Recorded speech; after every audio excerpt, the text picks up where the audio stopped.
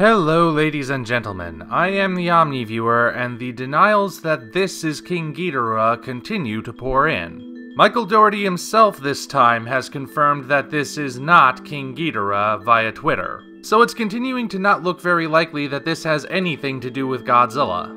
Quite frankly, this has happened before. And the way in which it happened before actually did cause me to make a bit of a mistake in my initial video.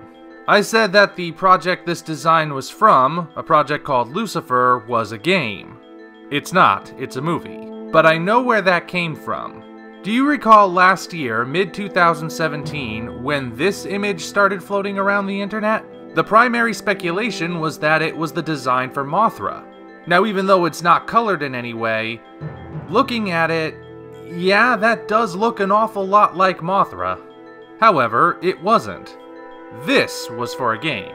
So since every article I read about this Ghidorah image referred to Lucifer merely as a project, I guess I just got it mixed up in my head that it must be a game too.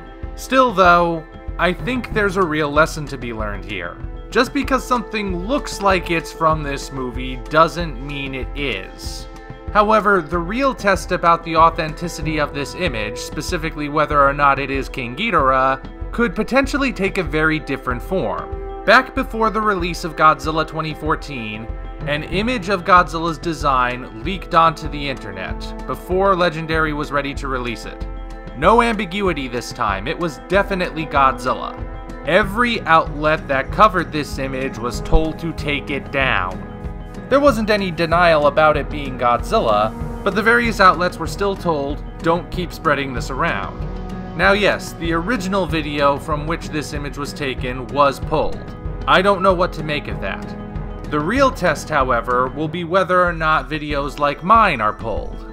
If the various videos and articles you follow for Godzilla news that reported on this suddenly have videos regarding this image disappear, well, that would certainly increase the possibility that there is something to hide because maybe this is King Ghidorah. If that doesn't happen though, we need to consider the possibility that we're being told the truth. It hasn't even been that long, and the atmosphere surrounding this image is starting to remind me of various conspiracy theory documentaries I've seen. And not the good kind.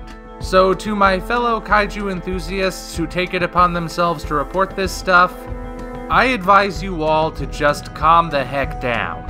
In due time, we will know whether or not this was a genuine leak. For now, though, I'm erring on the side of caution.